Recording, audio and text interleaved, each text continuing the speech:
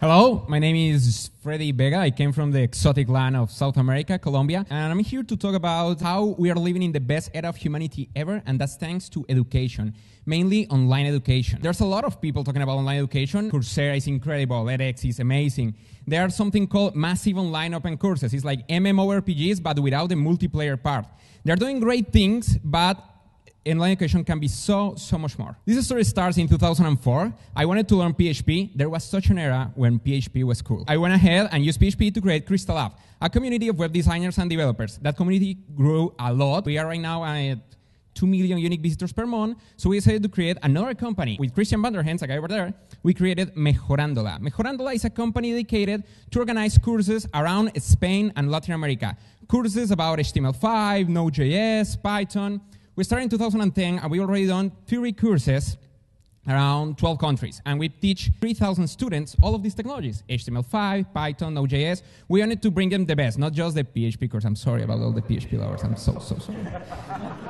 These courses are great, and they started to grow incredibly popular because we were doing some things different. For example, I think that copying from the projector or from a whiteboard is medieval.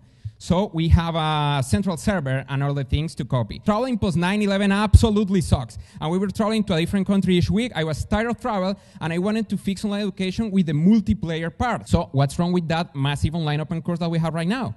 Right now, massive online open courses are a specialized CMS for text and video. And sadly, nothing more. They're doing a great job of bringing the best content on big, huge brand schools to all people for free, but they are lacking the connection to students. Coursera right now has a retention rate of 7%. edX and Udacity has similar numbers. That means that for each 100 people that try to take a course on Coursera, only 7 people finish. Why is that happening? So we tried to create a different kind of system, a different kind of education system that fixed that. And we were trying to gather inspiration from where people were really spending time. So I tried to gather inspiration from Reddit discussions, Quora questions, gaming, streamings. A lot of people are spending time over there. And we created something called Platzi. Platzi is online education with that part. We try to bring that community part to online education. We didn't have any money because funding in Latin America is almost non-existent, but we did these on-site courses. We use all the money from the on-site courses to create the platform. This is the platform, and it has all the things that you will normally expect from a platform. It has guides, text, video tutorials, and blah, blah, blah. But interesting things are on the right side. That's our question and answer system. A question in our system is only as big as a tweet. People have to be specific to ask questions. You have nested comments, very similar to the mobile version of Reddit. You have upvotes, downvotes. We also have a system where people can write answers with read text and code without needing to learn Markdown or VB code. Just visually, as far as I know, is the only one.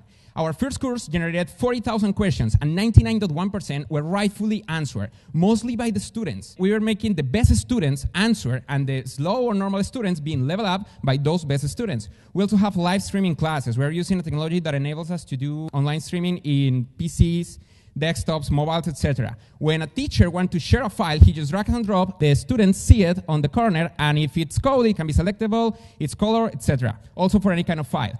And the chats are normally useless. But in our system, the students use the chat as an annotation system, and it has stars and upvotes. So the system auto-generates a summary of each class automatically. In 3 courses, 97% of the students finish everything. We've done 3 courses so far. So it works. Our system works. How many students have we reached? We've done 3 courses this year. We had 3,400 students charging $95 to each one. Right now, we have only done this in Spanish. We are really wondering what happens if we do this in the English world.